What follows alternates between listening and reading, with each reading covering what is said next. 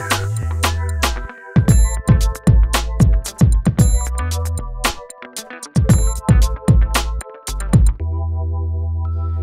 everybody, just want to let you know where I was at with the vertical stab. Kind of laid out the parts here so you can see the size comparison with the inside of the vertical stab.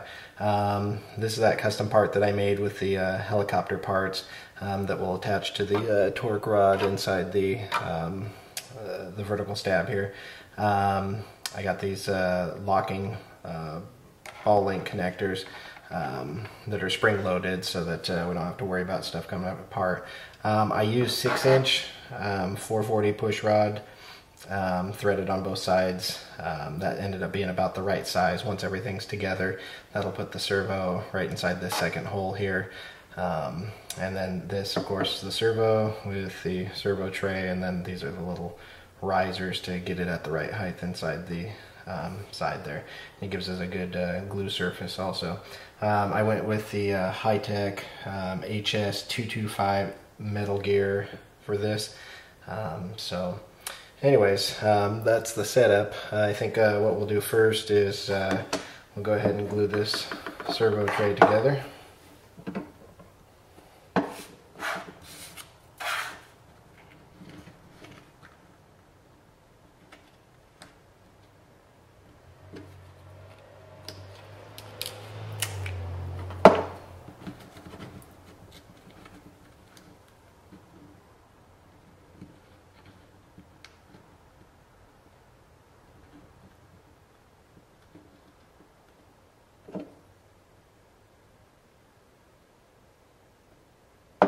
And we're just doing this to test fit everything.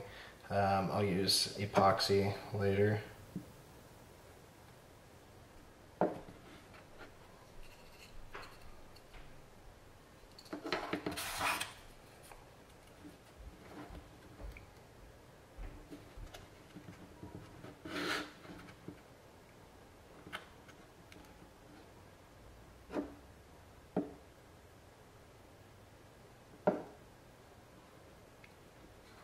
We just want to make sure that the height is correct and everything moves smoothly before we do our final assembly inside that vertical stab.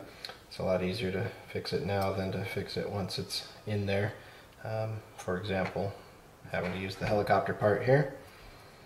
Alright, so let me mount this. Let's see how that will go down. Looks like we're going to have to put the servo in afterwards.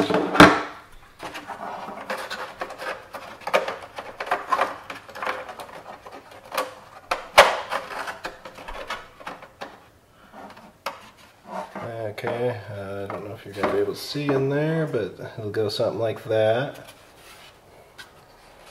And we can start threading the ball link connectors on there.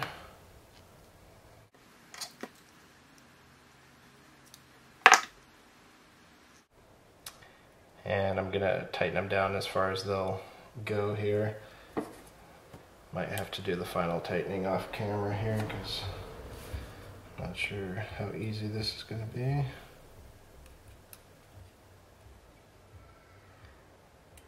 And I don't yet own a vise, so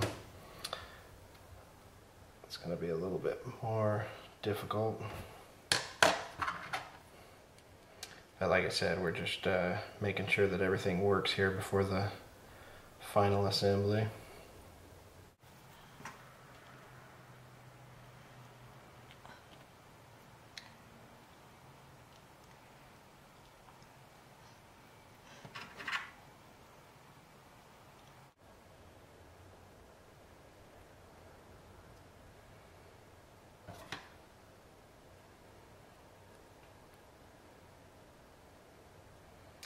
Alright, so you can kind of see how that's going to function.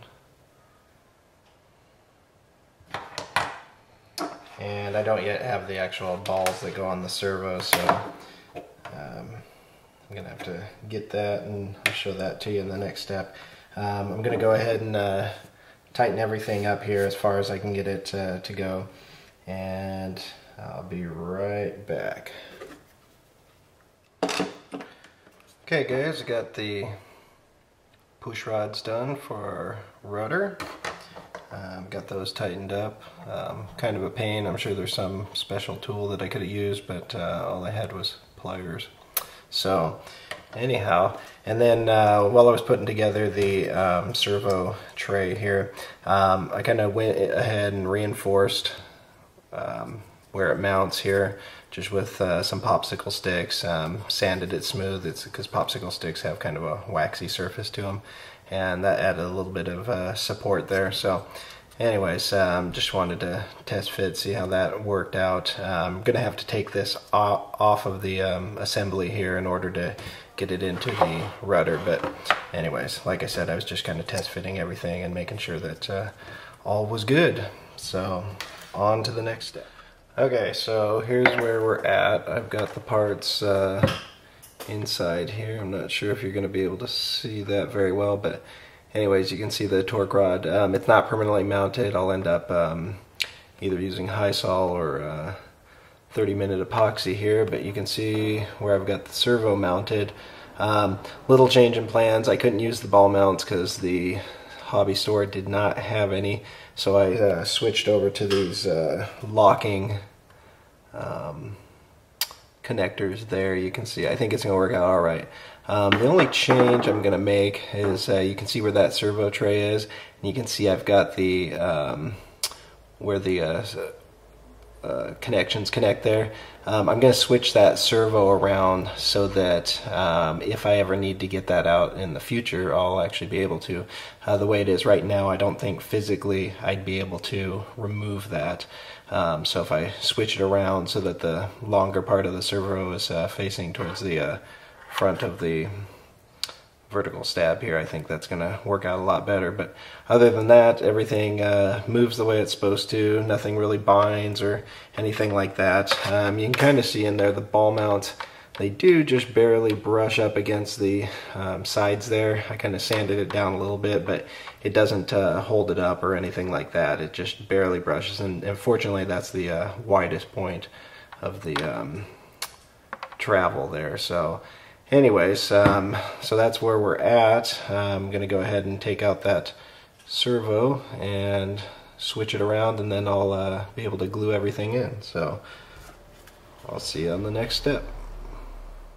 Okay, check it out. I switched the servo direction around so that we've got the servo arm on this side rather than the servo flipped around like this, where it was just basically backwards.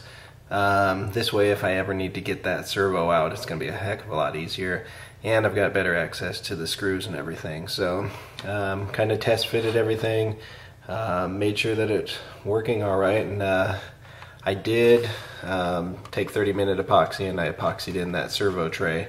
It just made it a little bit easier to make sure that the